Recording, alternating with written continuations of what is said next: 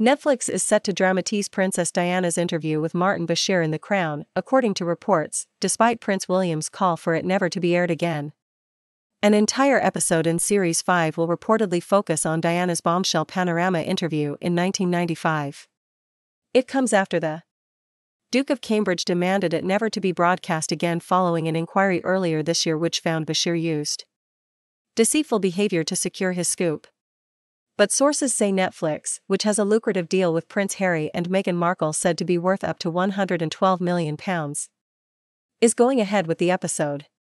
An insider told The Sun, The Crown's creators see the interview as the keystone moment in Series 5.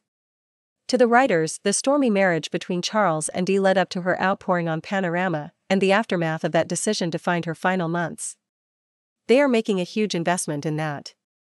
The Crown has a track record of delving into areas of the royal family's history they'd rather be left alone. Speaking earlier this year, William said, "This Panorama program holds no legitimacy and should never be aired again.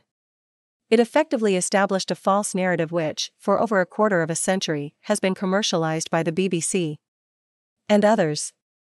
Royal commentator Margaret Holder said, William was dismayed at the time. "It is also embarrassing for Harry.